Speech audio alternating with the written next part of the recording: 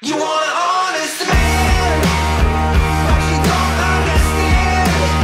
I wanna be here when you wake up again. Hi guys, another episode of the Altitude and Trails podcast. It's been a while, I have to say, but we have some surprises coming in the upcoming future. And here we are with Dominic, and it's gonna strange situation for both of us. We're gonna discover a little bit more about what happened and what is happening.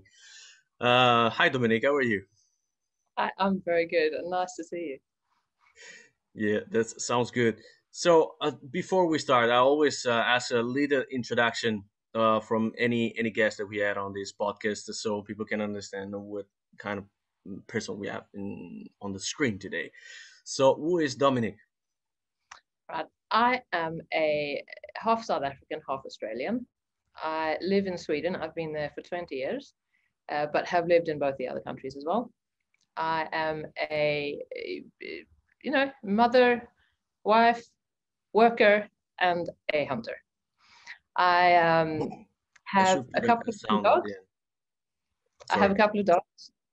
I have a Bavarian mountain hound. I do a lot of tracking of wounded game with her, which I do both for hunters and sometimes in traffic as well. And I also have a German short-haired pointer who we primarily hunt birds with. That is the short story. Interesting. Interesting. I'm also a biologist originally, although I don't work with that anymore. Wow, So that also ties into my whole hunting story. that's a lot, actually. That's a lot. That's because I'm So, getting older. I've had come time. on, come on. So, guys, for the followers, Instagram, Chili Teeth, it's the nickname, and you can go and just surf up between the pictures. She has amazing photos from the different trips. All the stories are exciting, so you should follow these hunters and see all the upcoming content as well, because she's right now in yeah, probably we're gonna see some wildlife behind me. Uh, we are in. Yeah, yeah, yeah. We we just have spotted a little chamois behind us. And anyway, it will be tough this podcast, but it's good. So we have to contextualize a little bit our podcast now. You are in Australia right now, right? That is correct. I'm in Perth, which is the West End. And how did you get there? Well, more by arse than class, I would say. I am, being an Australian, I am between jobs at the moment, so currently not working, but I have family down here, I have property down here, I have a lot of interest down here, of course. And I decided, okay, well, I have the time, I have the chance. Let me get myself back to Australia and spend some time in my place. And so I managed to land myself a ticket to get down here at sort of 2 weeks' notice. And down I came. And so here I am sitting in the compulsory quarantine that the Australians have because of COVID. And actually quite amazed that I got here at all, because I didn't realize until I got here how much people are struggling to get back home. So yeah, but I will be here for about 3 months, spending a lot of time with my brother and his family, which I cannot wait to see my small niece and spend some time with her.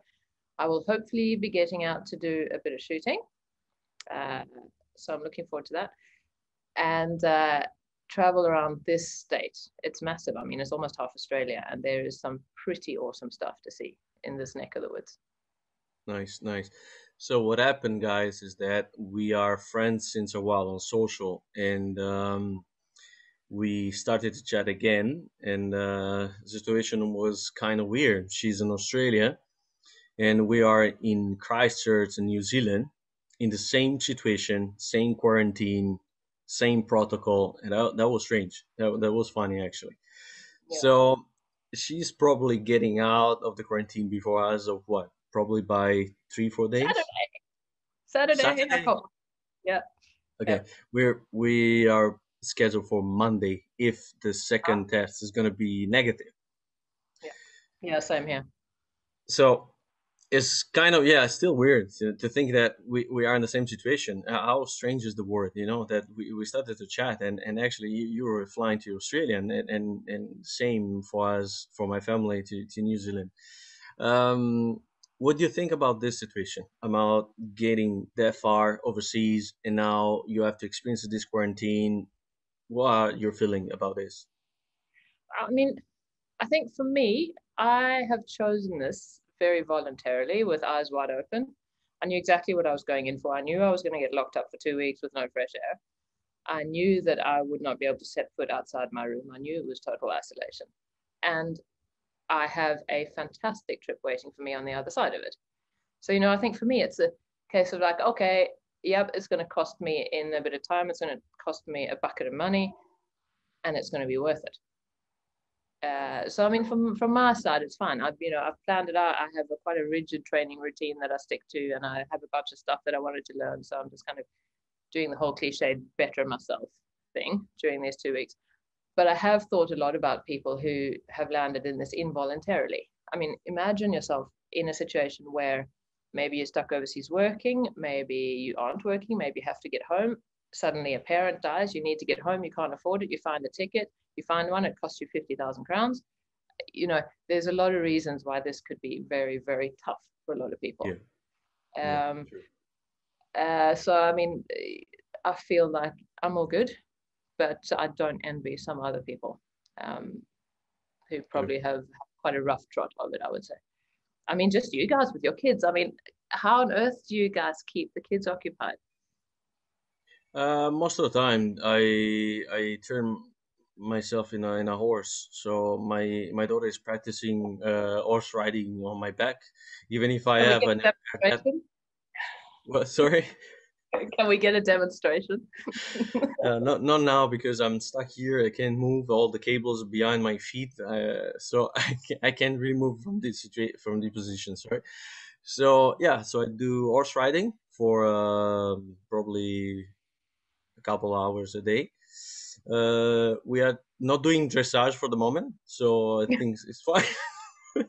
What are you doing, jumping over the furniture or what? You do know that you have to put a clip of this up later. Yeah, so it's tough.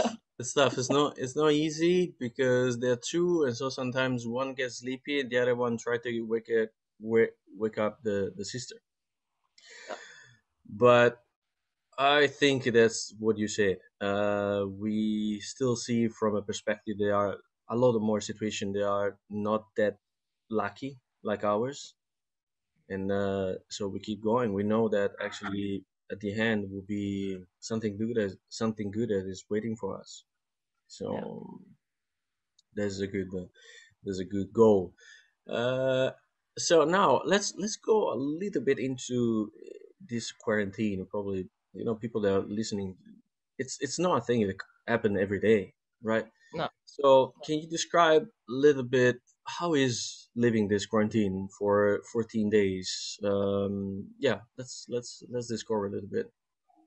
Well, I mean, given that, I have, you get everything you need, you have to pay for it yourself to start with. So that's one thing you need to know if you're going to come here. That's a good thing because a lot Oh, of people I have received some messages and say that, oh, that's super nice. They've seen the room and stuff. They say, wow, the state does a good job. I said, no, guys, actually, you have to pay for yeah. that. Yeah. Yeah. I mean, the thing is, there's a mass. I mean, if we back up to even before the quarantine, I mean, the whole experience from leaving Europe was really quite surrealistic, I would say.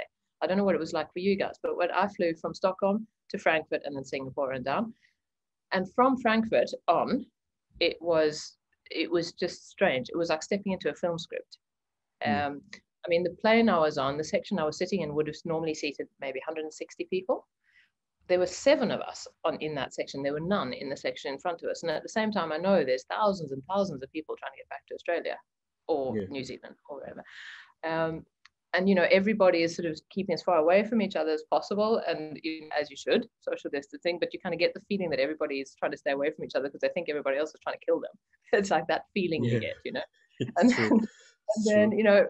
so there's this empty plane that you're flying on. In the middle of the flight, we hit massive turbulence, threw me out my seat, and I was just like, this really feels like a movie script.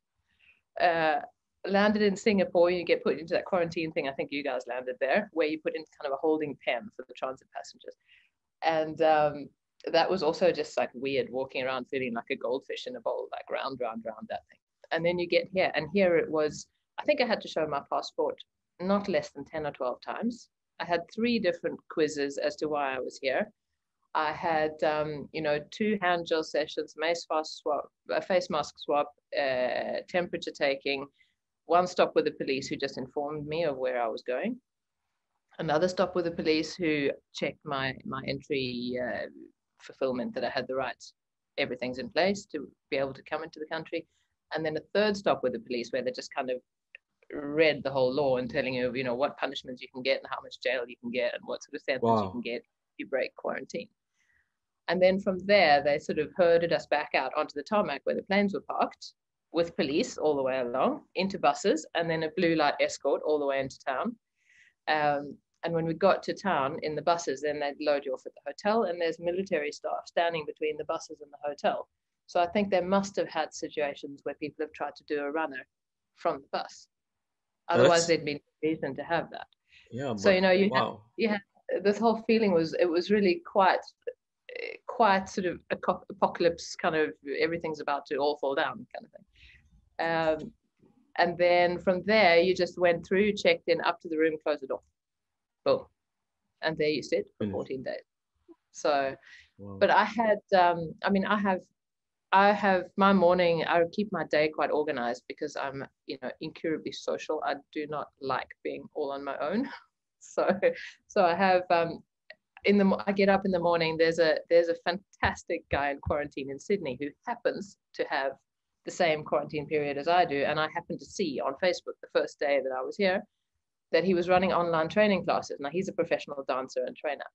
So he sets up like 2, 3 to 4 training classes every single day that anybody in quarantine can join. And that's turned into quite a fun thing. And it's a kind of a anchor point to work your day around. And I've thought a lot about that. It's like, it's funny how people are innately social creatures.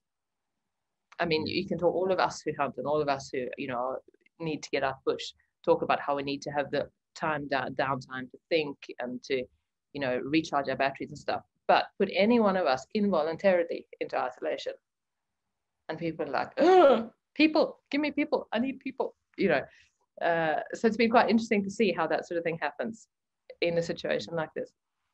So I mean, my day, basically, I get up in the morning, I train at 6 o'clock, I eat breakfast, I train again, then I do a bunch of online courses and stuff, and then I do another training session in the afternoon. I talk to heaps of people back from Sweden and people from here. And then the day is done. Wow. It's kind of busy day. It is. It's funny. I was telling my mates back home that I don't have time to do the stuff that I wanted to, and they were like, "How is that even possible?" But it's been so nice. It's funny because, I mean, this whole thing about social media, it can be such a gift sometimes. I've had people jump out the woodwork that I didn't even know existed, who have been a couple of Australians actually, who like, "Hey, are you all right?" And they will write to me every single day and just check that I'm okay. Even though they owe me nothing, I don't know them. It's so nice. Yeah. So that's a power social network. It's unbelievable how many people you can interact with. Yeah. And I mean, there's a flip side of everything and a arse end of everything, including social media. But used right, it's fantastic.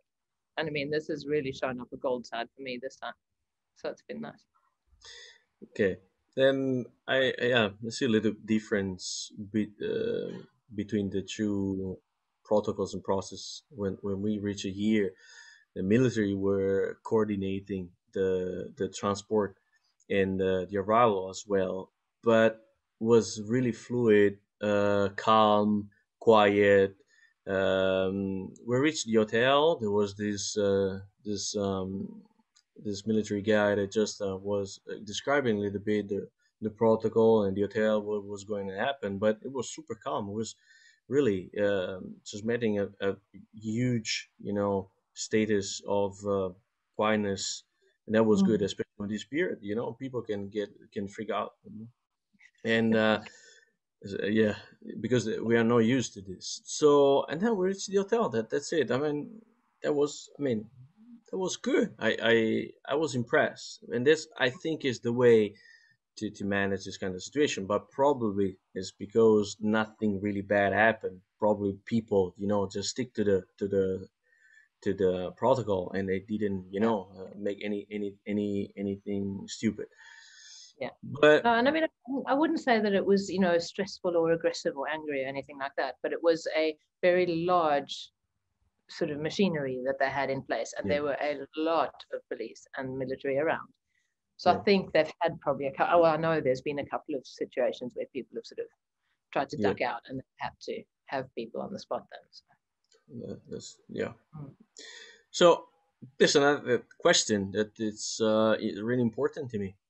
That what about the food? The food, oh, you know what? I thought about it and I was like, well, I could, do the whole Uber Eats thing, order in heaps of my own food, buy heaps of stuff. And I was like, or I could make it a principal thing that I can do this because I'm not a spoiled brat.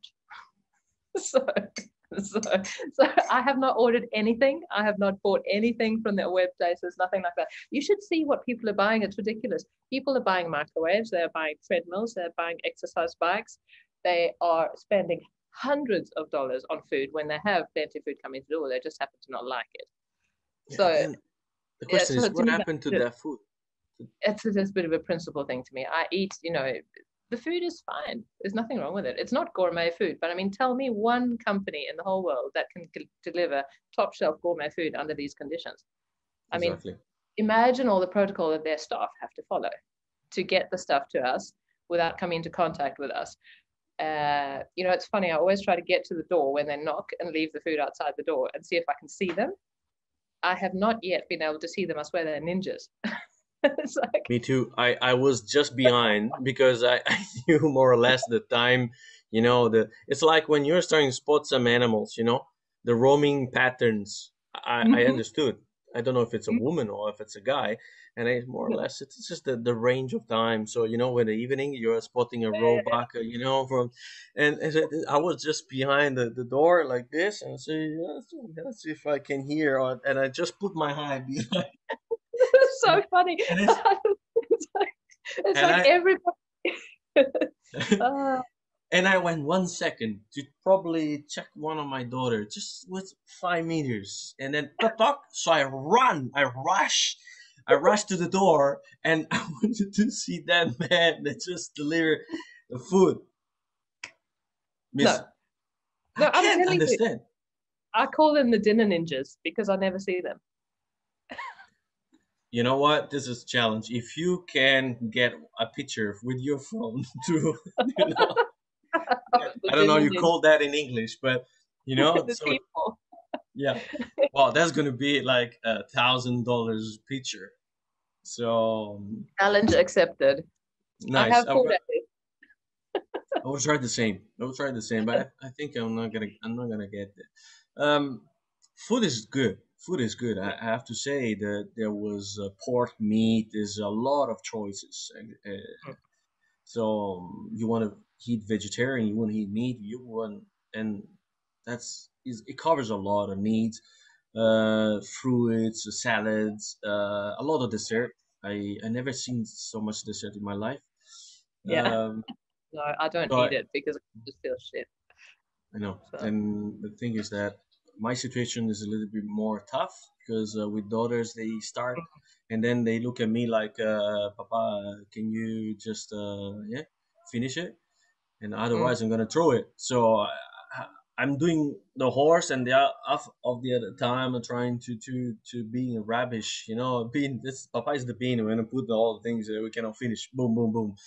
So okay. I'm getting out of shape. That's gonna be a problem. So I hope there's gonna be soon on some Becca country, so we can just get rid of those calories. Yeah, yeah. So I think I and think it's easier being on your own in a situation like this, as long as you're yeah, prepared for your own company. I think for mm, sure. yeah. Yeah. So, do you have some hours where you can get out of your room? You can just walk a little bit on the restricted areas. Nothing. Nothing. Nothing. It's like in the door, Wow. close the door. That's it. Wow. So Yeah. it's kind of strange, you know, that we arrived here, and then there is a type of organization I would call that really check about if people are mentally Mm. healthy, Yeah. especially during this period. And they Yeah. call us a lot of times, and now they know there are two girls that they ask us if the girls want to go outside. And we decided because we've seen some outbreaks a little bit. One, our flight had a couple of positive. Yeah. You said that. Yeah. So yeah, and there was another outbreak that I got those news by some friends from local friends. So I said, look, it's gonna be difficult. I said to my wife, going outside. She actually said that, but the kids are gonna try to touch everything, you Yeah. know, and then you have to stop them to say, don't touch this. I said, just naked. Fantastic. My daughter just passed naked in front of the camera. Anyway, we're gonna put some blur shape around their butt. So unbelievable, unbelievable. Welcome to the country of streakers. Yeah. It's kind of wild here. I told you that wildlife is like this. So anyway, funny. So and then they call us again and again and again. Today they said we organize an hour for you guys. After so long, I think they were like, we have to Wow. bring these people outside. So someone pick up us in 1 hour ago, and we went outside for 30 minutes, and actually you just see fence everywhere. But it was Mm. good. It was good. So they and then we got in, and one of the nurses just gave a big bottle for bubbles to the daughters to play. It's nice. It's nice. You when you can see this humanity thing, this kind of side, it's unbelievable. It's unbelievable. I It's think that nice. looks quite, I think it's quite different, you know, hotel to hotel in Australia. It's quite different state to state as well, I think. Yeah. Some hotels have balconies, some I don't have a window that can open, for example. So I'm really in a box. Yeah, me too. Um, Yeah, we use but here as well. you know, others have. In some places, they have. I know some hotels they will let guests out to swim in the hotel Mm. pool for half an hour, or you know, out into some kind of rooftop terrace and they can walk around. You know, that sort of thing. But the humanity touch is nice. It's the same thing like they phone every day here to get your food order for the day after. And the first couple of days, it's all a bit stiff, but you know, turn the tables on them and ask them how they're doing, and they start talking to you. Nice. And so it is nice with a human touch in things, for sure. Good. So I think we can close this topic quarantine and get in something more exciting. So Australia, you have been in Australia before, right? Yes, I am half Australian, and I lived here for 4 years while I did my biology studies. And I would have stayed. I'm a citizen down here. I would have stayed here, except that I met a Swede. The rest So is history. you have hunted already in Australia. Only once, actually, because I Wow. started hunting after I moved to Sweden. And what was that experience in Australia? What type of hunt did you? Oh, oh. That Let's was let's hear about it. yeah. No, I came down here and I started off actually here in Perth, this side, and I went out with my brother and his best mate out to some properties where his best mate has the shooting rights on, where it's you know it's the feral animals that are the target, so it's cats and foxes and that sort of thing. And that was just nice. It was a long time since I'd been out and slept in a swag under the stars by a fire, you know, under a massive old gum tree. That was perfect.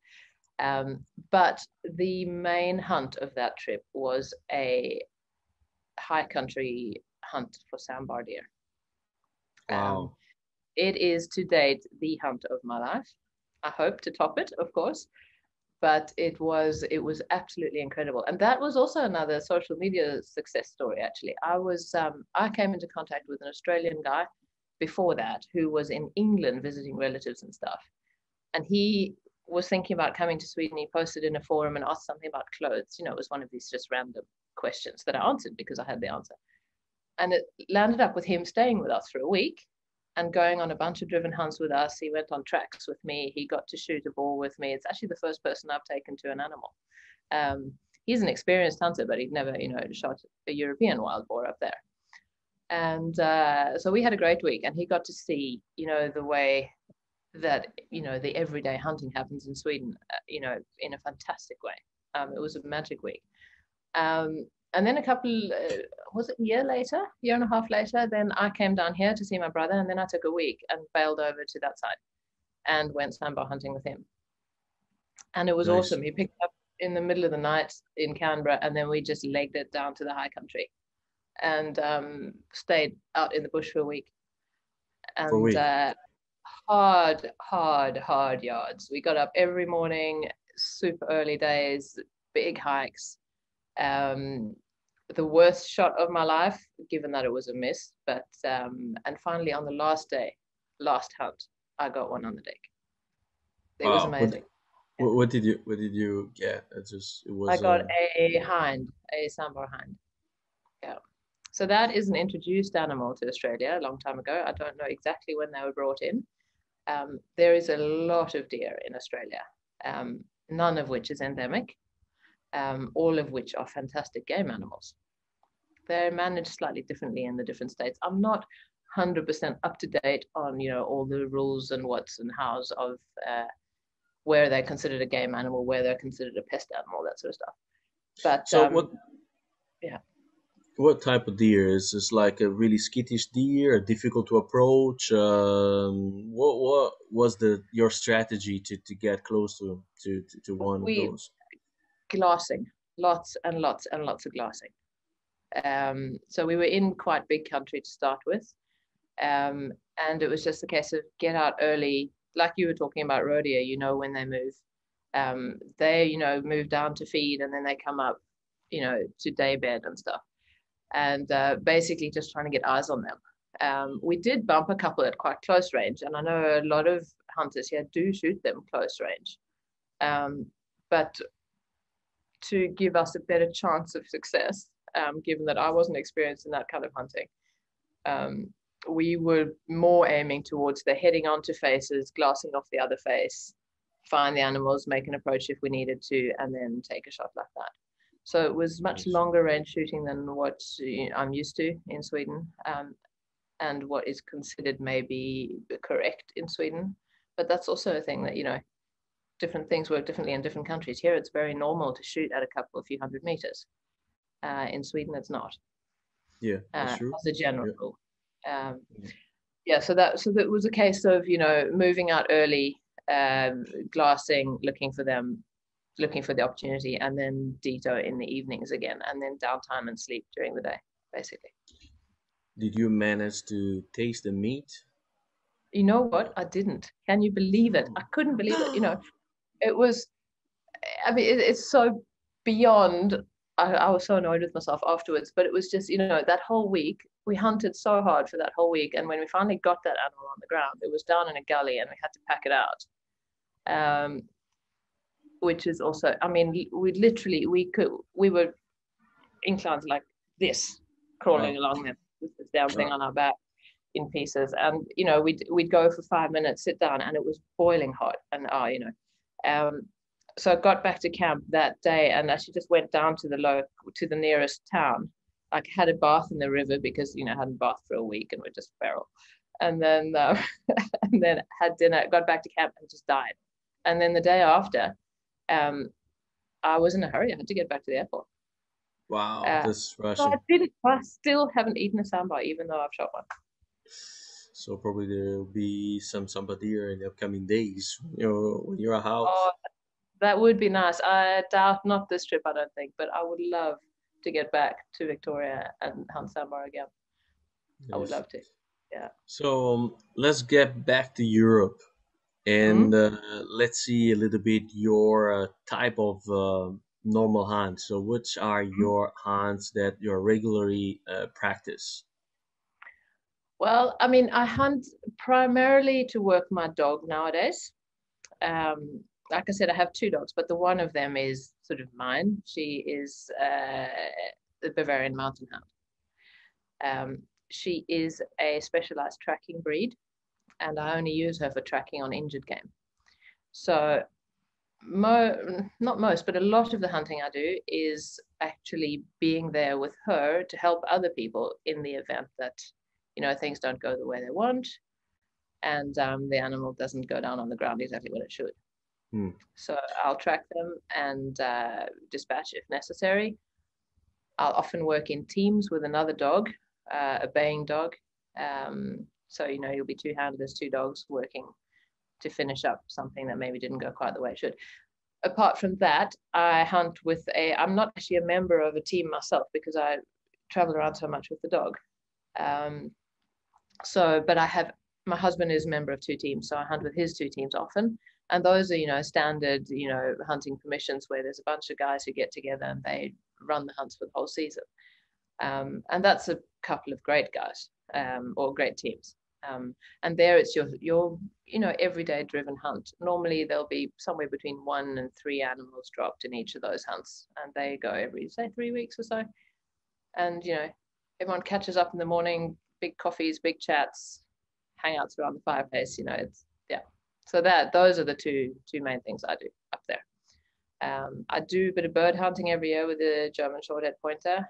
I was up I know that, I'm not sure if it was you or someone else from Altitude and Trails who was up and hunted grouse in Lapland. It's I went with Davide like 2 years ago. Oh, And okay. that was the last trip of Altitude and Trails in Lapland. And probably in the future, Davide is going to go back to Lapland again. Yeah. Yeah. We had a trip in September. I Yeah. think 2 years ago. It was 2016. I think 3 years ago. I don't remember really well, but it was an amazing country there. Yeah, and I mean I do that as well with the GSP. So I was up in Jämtland, which is the southern end of the Swedish mountain chain, in not long ago, like a month ago, 6 weeks ago maybe, with ours. And it's actually the first time I've shot grouse over him. I've shot pheasants and stuff over him before, but it's the first time I've shot grouse over him. So that was magic. It was beautiful in all its autumn beauty. It was. Yeah. It's just an amazing country there. And I'm interested a little bit to ask you some question about your trekking blood, Bavarian. Um, so we had Giorgio in our team. He Yeah. has is the same type of breed, and I'm talked lastly with him, and he's still getting calls by hunters that are at this kind of situation. So how often you get a call when you're in Europe that during the hunting season? I mean it varies, but I mean the main hunting season in Sweden, where you do the driven hunts using driving dogs, is from, with a couple of exceptions, from the 1st of October until the end of January. So there's basically as much work as I want. I could do it full time if I want. That said, I don't do it to get paid. So you do it, and then maybe you get to hunt on the grounds or something in return. I do it to work my dog, and because I love it. But on a season where I've done a lot of work, maybe I would do 50 tracks in that 3-month period, 50, 60 tracks, something Yeah, like that, I would say. not But I mean, bad. there's I am far from the most prolific, track and dispatch hunter in Sweden. There's some guys that do hundreds and hundreds and hundreds of jobs. There's some people that do it full time. I don't. But there are those who do, and especially if you look at some of the guys who work with the traffic hit animals, because there's a whole setup in Sweden where all big game that is hit by traffic gets tracked and dispatched. They'll do hundreds of jobs a year, some of them. It's an incredible job they do. Nice, So, nice. yeah. So they take care really of all the games in a good way. The management looks like nice or well organized because I I during my thesis I've seen that the car impact is the most frequent cause of that in wild games, especially we're talking about deers and goats, wild goats. more on deers, and yeah, so it could be a problem if you don't manage well. And there are some systems to try to stop blocking the animals to go across the roads, but the density. Sometimes some areas are a lot of animals, so it's Yeah. impossible to I mean, I would say that, the hunting is the thing that is the main tool for controlling how many animals there are in any given area. But the tracking work that is done after the animals are hit that's not so much a control of the population. It's more a case of, okay, this has happened. How do we fix it? In a lot of countries, nothing happens at all. yeah, that's the point. But, Yeah. yeah, but here in Sweden, there's actually a legal obligation for the driver to phone in their hit, and then it goes through a formal setup to all the track and dispatch hunters. It's not always an easy job, and not all the animals are found, of course. But on the whole, it's a good thing. I mean, it puts the animal out of its misery. It also removes an injured animal from the road area and another traffic accident happening. So there's, a bunch of different good Yeah. things about that. Yeah. Yeah. The statistics are amazing. I don't know exactly off the top of my head, but take a guess approximately how many accidents would you guess are reported in Sweden with bigger game in 1 year? 5,000. 65,000. 65,000. Yeah. Wow. Yeah. So The absolute majority of it is roe deer. yeah. I That's can what actually get back to you and I'll get you the actual numbers, but I don't have the actual numbers. I should have checked them. But I mean, it's Wow. massive amounts of animals. So yeah, it's quite a big organization, that one. And that's one of the points that sometimes I get a little bit confused about. This. I don't want to get into this topic because it will open a big debate. People that see hunting like cruelty and stop hunting. It doesn't make the population more healthy and blah blah blah. And they still pointed fingers to the hunters. The hunters are just like a bad thing. It's just a scene of humanity. It looks like sometimes when you speak with these people. But when we just check these numbers, we should say the same things to all the drivers. We should say that stop. You with the car, you make more damages. Yeah. But I mean, also not only that, you can also, use the argument that, if the populations weren't managed in some way, how many more car accidents would we have? Yeah. I mean, okay, sure. I mean, death by car accident with a game animal is not, a very common thing, but it does happen. Yeah. And I mean, I think there's this illusion that if you leave, the natural world to do its own thing, it'll like fall back into its own kind of balance and look after itself. There are very few corners of the world left where, the nature is in a position to balance itself nowadays, because human influence and human, what's the word, effect. I can think of the Swedish word, not the English word. It's there. There is no purely wild areas in most of the corners of the world, I would say. At least not where in the areas where people are having opinions about what we hunters do. There's the great wild areas, but that's often not the areas where these arguments are brought into play anyway. So we are part of nature, but it's I see hunting like a way to get back to their nature and try to understand what is happening. And let's get back. I love your narrative, and I want to know the best tracking that you have done with your dog. Oof. There've been a few. I would say the one standout one is her breakthrough track. The one that really sort of confirmed to me that we are a good team, and that put her on the level of much better than average tracking dogs, in the eyes of the people who I helped. I just need to turn my phone off. Hang on a sec. No way. The busy life of a lady in quarantine. Yep. It was reception who wanted my food order for tomorrow. No, so my tracking dog is my first hunting dog. I've had dogs before, but she was my first hunting dog. As a general rule, I would say it's probably not that easy to get hold of a Bavarian Mountain Hound as someone who has no routine whatsoever in the field of track and dispatch.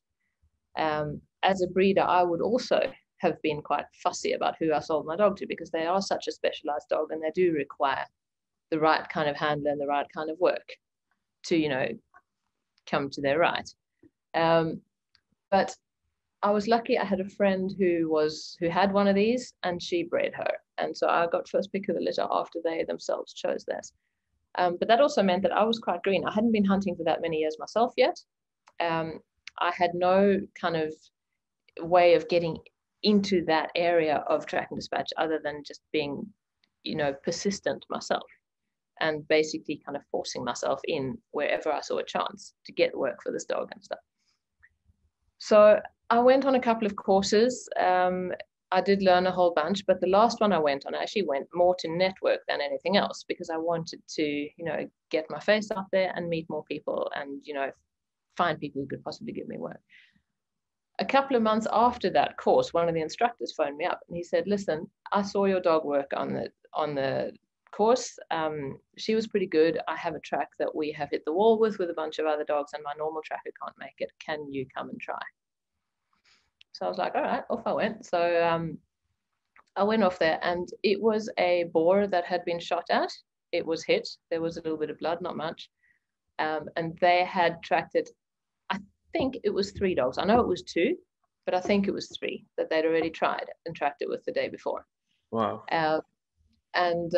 You know, so it was messy. There had been people had walked all over the place. Of course, I can't see the mess, but I know that the scent, you know, picture that my dog is getting there is, you know, it's the hunter and it's the gun and it's the first dog handler, it's the second dog handler, and it's a beagle and it's a this, you know. Anyway, so I put her to the track, and this was about, it was, I don't think it was a full 24 hours after shot, but it was quite a way after shot. And we tracked and we passed where the first dog had lost the track, and then we passed where the second dog had lost the track, because I had the guy who phoned me had been there for all the other track attempts. And finally, when we passed, when all the dogs had lost the track, I was like, may this work. I just had to believe her, because there was nothing in the track. I couldn't see anything. And then after I guess the first dogs had maybe got, I don't remember, 300-400 meters maybe. And then after we passed that point and maybe 100 meters later, and I found a drop of blood, I was like, wow. Hallelujah. Wow. And then a few hundred meters after that, we found where the animal had bedded down, followed from there, and eventually I started seeing like a fresh drop. So I'm like, all right, we've pushed the animal out from its daybed now.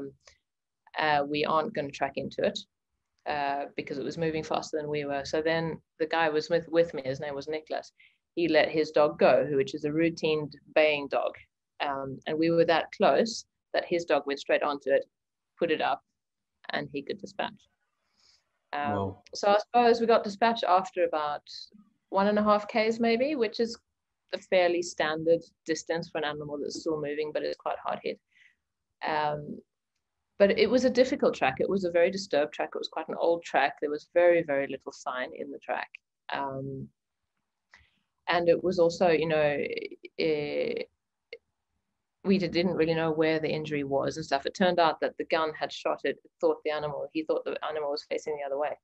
So he'd shot it in the back quarter instead of the front quarter. So it was badly injured, but very, very mobile still.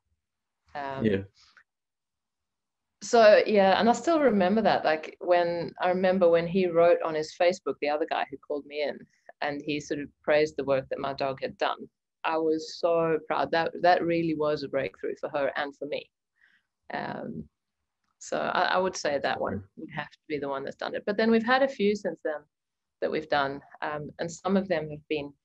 I did one a couple of years ago where it was a similar situation, but a much longer track. I think we probably tracked 4 or 5 Ks on that one. Middle of the night, horrible weather. All the guys who were there stayed and just did exactly what I asked them to. It was amazing. I had, you know, one guy out there, one doing garments, one putting, you know, paper strips on the track where I wanted marks. Just an amazing team effort around it. And finally, we found it, a property away and several k's away in the middle of the night, and finished up that one too. And those are also the kind of things that you remember. It's like, damn, that was good. Good teamwork. Good dog Nice. work. Those are good stories. Nice. Yeah. So, as a breeder, do you think that in general a dog can be excellent in what he's doing because there is a mental condition that is super healthy or super in a good status, or is because his genetic is good? So, how much is doing is it's a difficult question, but That you is know, we so hard. always talk about, as a vet, I can tell you that always we talk about this is the son of and blah, blah, blah. We talk about a lot about the breeding, the Yeah. morphology, but we never talk about the mental of a dog and how much important it is, especially when he has to get out of work. And so, what do you think about that? Well, I mean, just to clarify, I'm not a breeder myself. But I think, I mean, of course, it's important, the mental aspects of a dog. If I look at my dog, for example, she doesn't have as much mental thump as I would like her to have.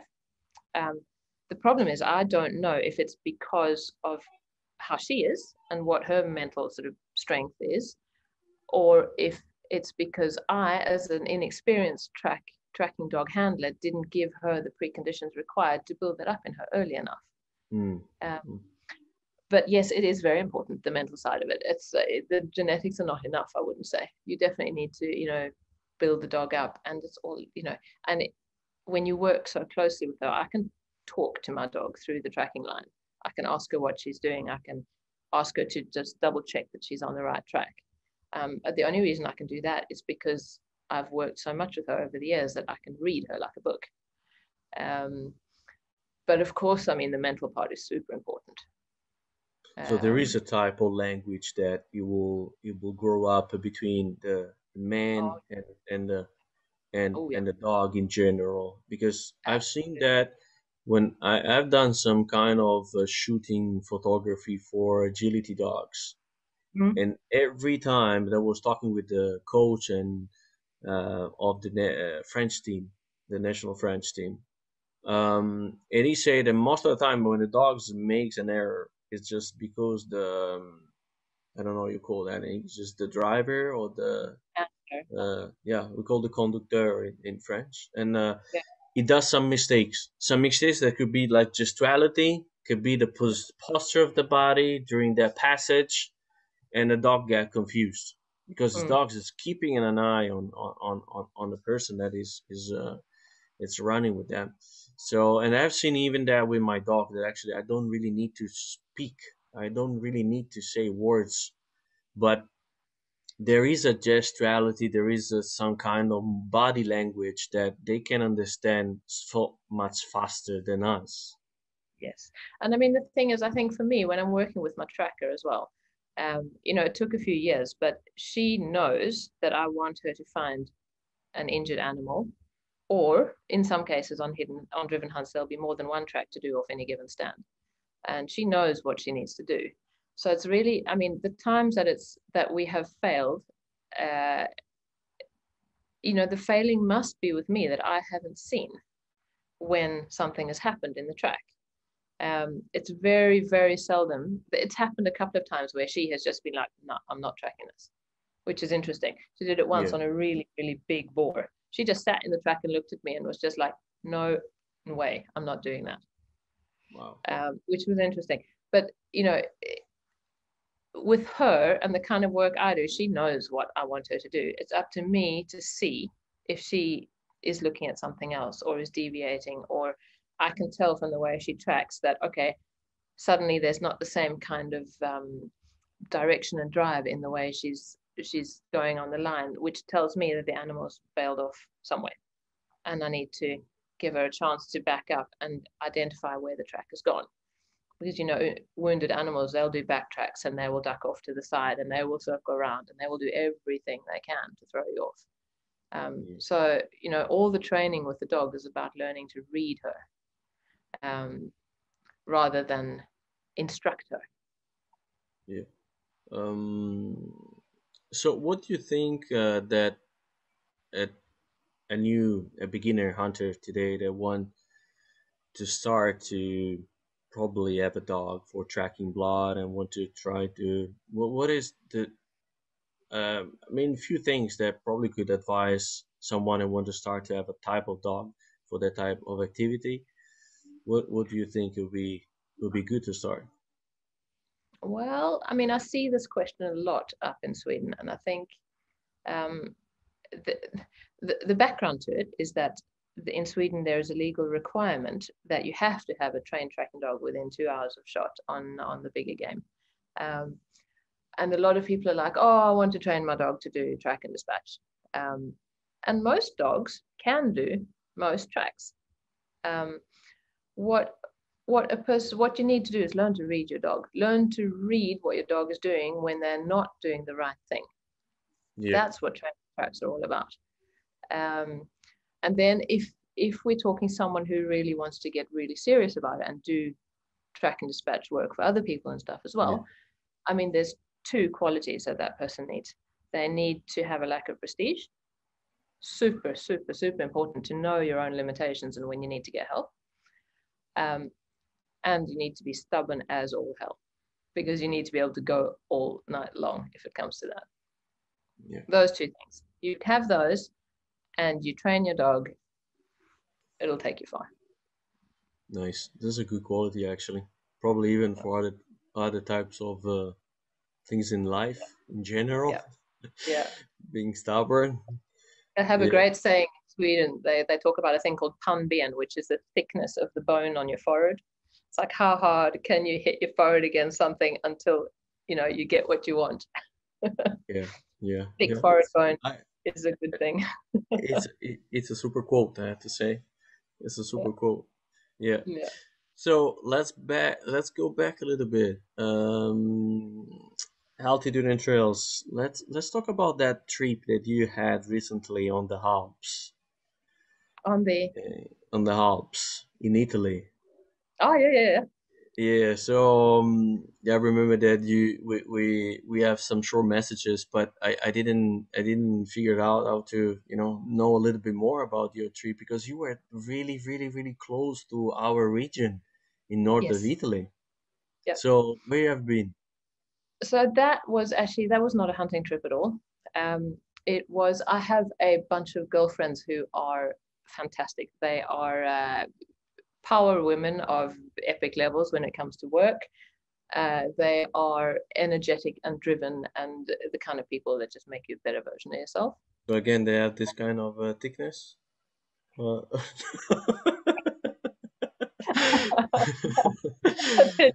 yeah, uh, they're the kind of girls you can't give them a challenge because they'll do it and do something else as well just for the hell of it. But anyway, we tend to do stuff together every now and then. So this time the mission was to do Tour de Mont Blanc, which is walking around the Mont Blanc Massif on foot, or hiking it. And then you're staying at refuges and all that sort of thing. I guess you would know what that is. But this lot decided the normal setup is that you do it in 11 days. They cooked it down to 5. Um, what? anyway, so there was a bunch of us, and we were all going to do it together. For various reasons, I had a look at the final planning of it, and I was just like, you know what, I cannot do 35, 40, sometimes more than 40 Ks a day, 2,000 meters up, 2,000 meters down, carrying all my packing 5 days in a row without hurting myself. I could do it based on the thickness of my forehead, Yeah, yeah, yeah. but but it wouldn't have been enjoyable and it would have hurt. So sort of going severely against my own pride, I said to them, I'm like, look, uh, I'm not going to be able to do this. But I had my tickets. So we finally landed at the sort of conclusion that I would be ground crew for them, which is fine. They're good friends of mine. And if it makes life easier for them and I get an awesome, a few days trekking around far out of the way valley heads and stuff at the base of Mount Blanc for a few days, I can do that. So I picked up a car and then I met them every day. And sometimes I would meet them halfway and open up the boot and I'd have lunch laid out for them in the boot. And it Wow. also meant that they didn't have to carry everything with them, which they would have Mm. had to do otherwise. Yeah. But the amazing thing about that was that, it's a beautiful piece of countryside. It's very easily accessible. We flew into Geneva and then just hired a car from there, and you're right there. But because they were staying in the refuges that were sort of way up in the heads of valleys that you wouldn't normally get to, I got to out of the way places that I would have never seen otherwise. And I joined them on some of the lakes and then walked back to the car myself and then went and picked them up and stuff. So it was incredible. I mean, it's amazing countryside. I mean, one of the valley heads we stayed in at a refuge just way up at the end of no man's land. The road was that narrow and that, up on one side, down on the other side. And they closed it from either direction at any given point because it was too narrow to pass. So, I'm driving my car, I'm like, don't look down. So, but yeah. But no, but it was incredible. And it was, once I'd sort of put my own pride to one side and been like, okay, I'm not going to be able to do that this time. It was awesome. Caught up with them at the end of every day. And then I sort of came in with heaps of new energy at the end of the day when they were tired. Picked up stuff they needed if they had stuff. So it made the trip easier for them, and I could still do it and be in a good place. Nice. So that was great. It was very, very nice. Nice. So it's really amazing to see that to follow a little bit your lifestyle. It's so energetic and wow, full of surprises every time. And Coming from you. oh, come I mean, on, suddenly you rock come up on on. the other side of the world. Yeah, just like this, I didn't know what to do, and let's get to the final minutes. So, best hunting expedition that you have experienced since the beginning of your hunting life. Mm. In which Ooh. country? Oh, that's so hard. So hard. It's super hard. Well, I've already talked about the Australian one. I would say the sandbar takes the cake, but I've already talked about that one. So, So yeah, I kept the cherries for the last.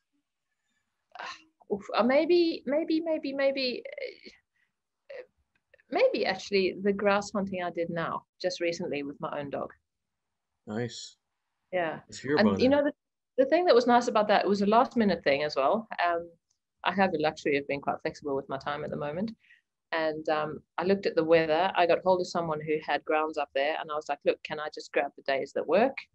And she was like, sure. And I was like, okay, can I bring someone with me? I landed up taking a non-hunter with me, he enjoys the outdoors. He's a food maniac, but a non-hunter. And, it was autumn Sweden mountains in its absolute glory. You probably saw some of the photos on my Instagram. It was incredibly beautiful. And the dog worked well and I shot well. And the guy got to eat, freshly taken down grouse a quarter of an hour after I'd taken them off the wing.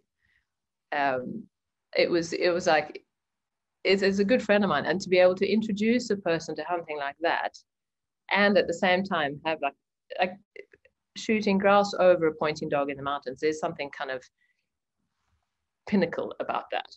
Yeah. And to do that over my own dog in that environment and show somebody else, look, this is the kind of thing we get to do. How awesome is this? That was a good one too. Nice. Yeah. So as we had a little briefing, and you mentioned that there is a funny story between your nickname on Instagram. Yes. And let's hear about that, and we finish with this because, like, wow, I make us stay hours with you just listening to all your different, experiences. It's like, wow, you should write a book. A lot of people tell me write a book. Yeah, that would be Yeah. amazing. And your narrative is just amazing. Yeah. I mean, kids. Did you experience something like that with kids that just look at you and stay stuck, staring and just keep hearing your stories? Mostly adults, actually. I don't know if it means that there's a small child in all of us, but Exactly. That's what I said. I mean, probably because I'm dealing with my girls, and they always ask me about stories and stories and stories. I mean, the older one. Um, I'm a communicative person. I like you know messages and storytelling and stuff. But yeah, so my name, Chili Thief.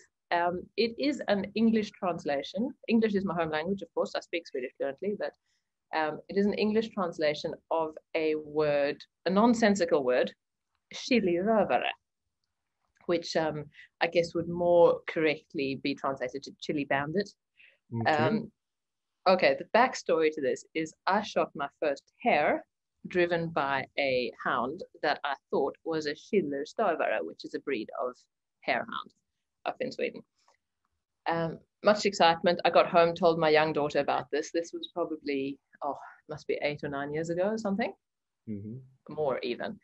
And I said to her, I'm in Schillerstövare. As it happens, it wasn't a Schillerstövare. I thought it was at the time. Anyway, so I told her that.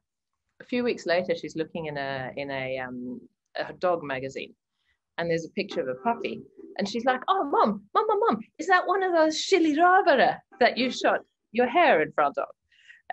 So in Swedish, if there's any Swedish listeners, I'll say it like this. She's like, mamma, det där måste ju vara en sån där chilirövare som du sköt haren för. So in Swedish, it was like she invented this really funny name for, a dog that didn't exist, and I just thought it was cute. So my That's first so name cute. was Schiliröver, the Swedish one, and then when I decided to turn my Instagram account into English instead, then I just translated it. Amazing. So that's why I'm Amazing. called Chili. Amazing. So guys, now you know it will be your name, your nickname on the description, so guys can go and follow your stories, it's your experience, your life a little bit, because it's a super exciting. So thank you so much. That was a super window to an interest lifestyle. Amazing. Thank you so much, and hope you guys are gonna enjoy this episode. Thank you. Bye. Thank you. To you. Bye. Bye.